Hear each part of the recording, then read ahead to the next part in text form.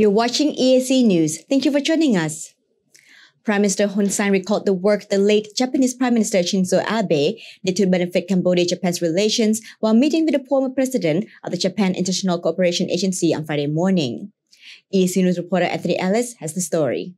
Thank you very much.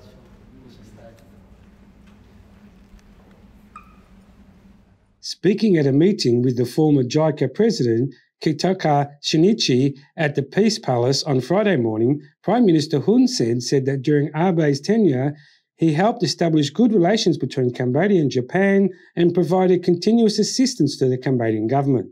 As seen through the construction of the Kinzana Bridge and Nek Lung Bridge and National Road No. 1 and National Road No. 5.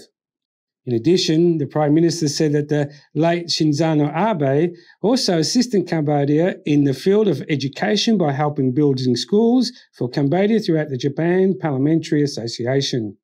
The Prime Minister's assistant, Ng Sopolet, told reporters after the meeting that the Prime Minister Hun Sen also spoke of Abe's high intention to regional and humanitarian work, adding that he regularly attended the Japan Mekong meetings, no matter how busy he was, and every time he left, Abe would talk about getting support for the Japanese people who had been kidnapped by North Korea.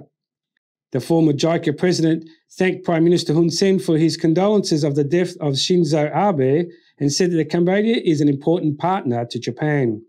Prime Minister Hun Sen said that the death of Shinzo Abe felt like the loss of a friend who had helped Cambodia in difficult times. Shinzo Abe was one of Japan's longest-serving prime ministers.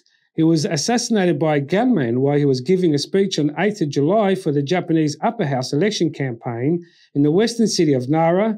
His death shocked many world leaders around the world who have expressed their deepest condolences, including Prime Minister Hun Sen.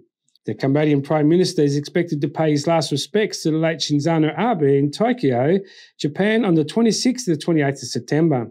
Anthony Ellis, EAC News.